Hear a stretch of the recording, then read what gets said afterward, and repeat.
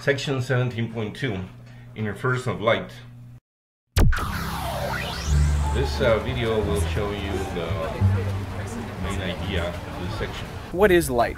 What is light? What is light? That's a good question, isn't it? What is light? Isn't it an element?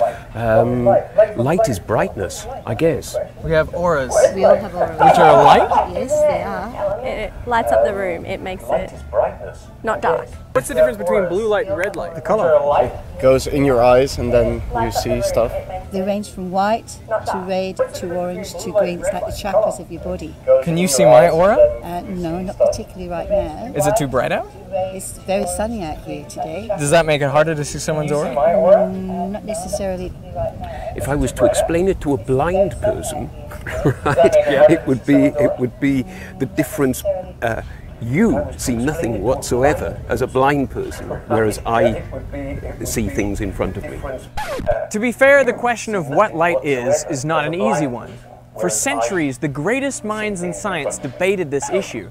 In the late 1600s, Newton proposed that light was a stream of particles, or corpuscles. He proposed this in his treatise Optics. But at the same time, a Dutch physicist named Huygens proposed that light was a wave. And this debate raged on until it was settled by the experiment I've recreated today, Thomas Young's double-slit experiment. To make sure I got the experiment right, I went to... There is an empty box. And this is a little eyepiece where we can look in, and this is a hole. And I'm going to place this slide above that hole. And if you look closely, you'll see that there's two openings. Very narrow openings side by side. It's a double slit. Now before we have a look, we need to tilt it towards the sun a little bit. So we want the sun to hit this double slit directly. What are we going to see on the bottom of the box? The obvious thing you think you're going to see is you're going to see two lines. Two lines on the bottom of the box. Two bright bands. Two little lines. Yeah. I think it'll be... You expected to see kind of one line. Is that what you see? No. I see dots. How many? It's one circle. Well, there's one in the middle strongest, two either side. The two on the outside are multicolored, and the one in the middle It's one circle. is just white. Kind of a rainbow? The rainbow of colour as well. Yeah, I can see tons of dots now. Not tons, but I can see dots spreading across that way. Either side. Yeah, definitely. Isn't that amazing? Yeah, that's incredible. And that's just nothing else apart from two slits. Amazing. Yeah, that's incredible. And that's just... Is light a wave, or is it made of particles? So what causes that? Well, if light were behaving as particles, you would expect them to go through each slit and just produce a bright spot underneath. So we would see two bright spots on the bottom of the box. But if light's behaving as waves, then the wave from one slit can interact with the waves from the other slit. I've got a demonstration here on a little pond where we can see this with water waves. I have two sources of ripples, which are basically like the two slits. When I create ripples with a single source, they travel out with circular wavefronts. Nothing particularly surprising there. But if I add a second source of ripples, then we start getting an interesting pattern.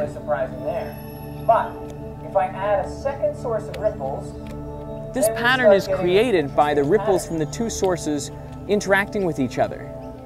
Where they meet up peaks with peaks and troughs with troughs, the amplitude of the wave is increased. That's what we call constructive interference. But if the peak from one wave meets up with the trough from the other, then we get destructive interference, and there's basically no wave there. And this is exactly what was happening with the light. When the light from one slit met up, peaks with peaks and troughs with troughs, they constructively interfered and produced a bright spot.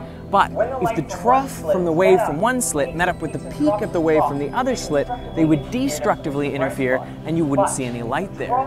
It's light cancelling itself out. It's basically the same as like having two drops of water fall in a swimming pool. That's right. Exactly the same And then they go pattern. and overlap. As this ripple overlaps with those ripples, down the bottom, you get a series of, you get like a bright spot, and then a dark spot, and then a bright spot, then a dark spot, then a bright spot. Now there's a slight complication, which is that sunlight is composed composed of many different colors, and they have different wavelengths. So obviously they're going to meet up at slightly different points. And that's what caused the rainbowing effects as we go further from the central maximum. You saw the ones to the right were slightly colored. Yeah, that's because the reds are going to meet up at different places than the blues. And that's all that makes the colour differences, is different wavelengths. Exactly. That's amazing. So the difference between red so and blue, that red bin over there and the green part are just, I'm seeing It's a that, and it's just different wavelength. And that's how we bring in all these beautiful colours all around us. That's amazing. I'm amazed. Oh, good on you, thanks, Ben. Hey, thank you. I have been enlightened, literally.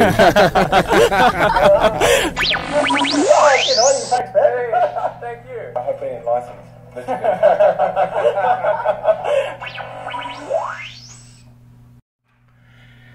Well, that's the main idea, and it is an extension of what we saw before. Before we saw diffraction by a single slit, that if this is, we were talking about having some sort of an obstacle here and another obstacle, letting the wave go through, and on the edges it would bend and giving, creating a shadow on the one side, and somewhere there a region where there would be some light going into the shadows. Well, this effect, it is diffraction, and but when we have two of those, then the situation gets more interesting, because we have now one slit producing a wave and the other slit producing the other wave, and these two waves are interfering with one another, as we saw in the video. And that if we have a screen far away, and the screen is illuminated by this pattern of waves, then we're going to see a very bright central maximum brightness, and then a dark, and then a bright and dark, and so on. It becomes kind of less intense as we move to the sides. And this is the so-called Young double slit experiment that proved that indeed light is a wave, behaves as a wave. And this, of course, was not was against Newton's corpuscular theory, and he fought it all of his life with all of his power. Huygens, who came up with this idea, was not able to take credit or advance his theory because of the interference of Newton, who was a dictator in terms of the Royal Academy. This is a side view. We have the wave coming in. These lines are the wave fronts, and an opening chops the wave, and whatever comes here produces a spherical wave that here we see as a circular wave, and these two interfere, and depending, they're going to go and illuminate the screen, which is here shown sideways. If we turn it around, it would look like this. And what happens is that one wave has to travel less distance than the other wave, and depending on the relative and the difference on these travel paths, the illumination here is going to be maximum or minimum, depending on whether the difference here is allows for constructive or destructive interference. For destructive interference, you want the difference between this distance and that distance, this one, to be equal to half a wavelength, or 1.5 wavelengths, or 2.5 wavelengths. And half is necessary to have one travel a complete number of wavelengths, whereas the other one is going to travel the same number plus a half, so that when one is at a maximum, the other one is at a minimum, and the two waves cancel, producing a dark band. These are known as the interference fringes, and because this point here is the central point, is closer to the sources than, say, this one, this is going to be brighter than this one. So the intensity increases, decreases from the central, and both to the right or to the left. Mathematically speaking, what we have is that the distance between these two, call it delta R, R1 minus R2 or vice versa, is going to be equal to, for constructive interference, is going to be equal to an integer number of wavelengths. So if m equals 0, then the difference is 0, and that means that these two paths are equal to each other, and we're talking about the central fringe. If the difference is equal to, if m equals 1, then the difference equals to 1 wavelength. That means that this one, the difference between this one and this one is going to be 1 wavelength. The difference is this tiny bit here, and this tiny bit is going to be 1 wavelength. If this one is ahead of this one by 1 wavelength, that means that when they reach the screen, they are going to be in phase, crest to crest and throat to throat, and with that they will be giving you another maximum, which is what we call constructive interference. So in general, the bright fringes are going to be given by this, which this is the location, the distance from the center is the y in the y direction, is going to be given by m lambda times the length, how far the screen is, divided by d, which is the distance between those two slits, the openings. Now if we want to calculate the location of the dark fringes, and we're talking about these fringes now, then we have to do exactly the same as before, but add 1/2 to the count of wavelengths. They are in between the bright fringes. In terms of the intensity, as I mentioned before, the central one is the most intensive. We plot intensity this way. If this could represent the intensity, then it's going to be maximum intensity, and then it's going to be decreasing in intensity as it moves away. Only because, you know, this part of the screen is farther away from the slits than the central part.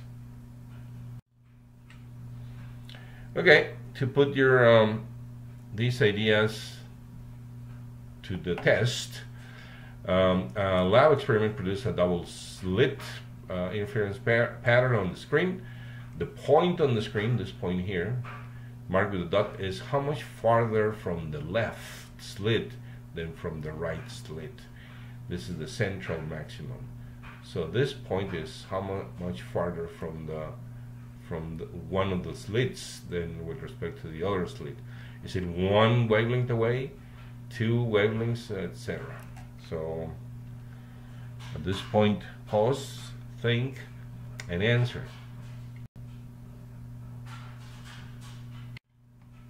It is 2, as we can see. If this is the central one, then this one is 1 wavelength.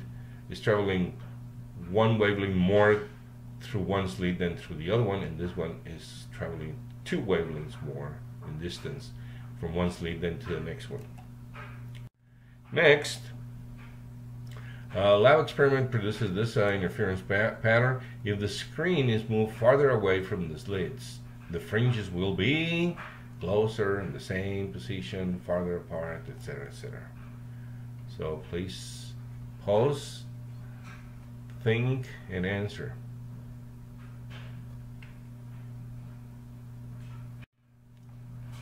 Well, farther apart, because remember that the location of the fringes goes like proportional to L. So if L increases, this increases. So they are going to be separated. Next, on the same screen, this was produced with red light. If green light is used, what happens to the fringes? Now, green light has a smaller wavelength, higher energy, smaller wavelength, higher frequency. So, based on that, pause, think, and answer. Closer together, because lambda is the wavelength, the separation between the two, between the adjacent fringes is given by proportional to lambda. If lambda shrinks, if it gets smaller, this will get smaller, and the fringes will get closer together. Another one. Now, in this case, we're moving the slits closer together. We're changing the D. What happens when the D gets smaller in terms of the fringes? Pause, think, and answer.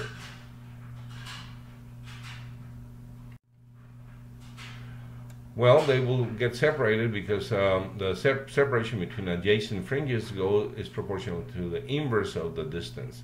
So if this decreases, this one will increase. In this example, we have a pattern that is observed on the screen that is 1 meter away. This would be L. The two slits are separated by 0.3 millimeters, and that would be D. From the center of one fringe to the center of the 9th fringe, we are told that the distance is 1.6 centimeters. The question is, what is the wavelength of the light? Well, I'll give you time to think about it. You can pause here and try to write the proper expressions on a piece of paper and solve for the wavelength from there, and then come back and test this. Okay, I hope you did that. Let's look at the answer. Well, we're told that solving for the wavelength from the expression for the separation between fringes is given by this. In this case, this would be the separation between two adjacent fringes, but we don't have that. We have the separation between 9 adjacent fringes, consecutive fringes. So if we divide the distance by 9, we get the separation between adjacent fringes. We plug it here and we solve for the wavelength, and it turns out to be 530 nanometers. And it says here that we should be using nanometers because everybody else is using them. Another example, and this one you can try on your own. You take a piece of aluminum foil, and then just make 2 tiny cuts about 1 millimeter apart, and go outside and look at a street light in the night, and you're going to see, blurry things like this. But basically, that's an interference pattern.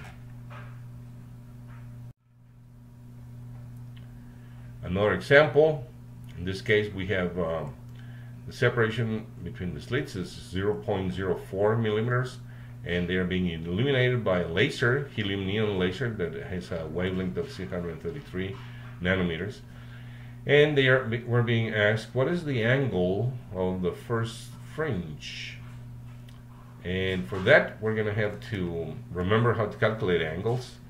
So it's going to be the tangent of this angle is going to be this distance divided by this distance.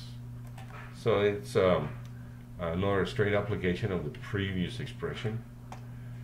We have that y, the location of the first fringe, is given by this, and the L is going to get cancelled, so it's going to be just simply m wavelength divided by the distance. And once you have that number, you hit your inverse tangent, and you get 0.9 degrees. Very small angle, less than 1 degree. The second question is, what is the angle of the 30th fringe? And just replace m by, instead of 1, use 30 and do the same thing again. This is it for section 17.2, and this is the homework, a bunch of problems for you to practice, and that's it.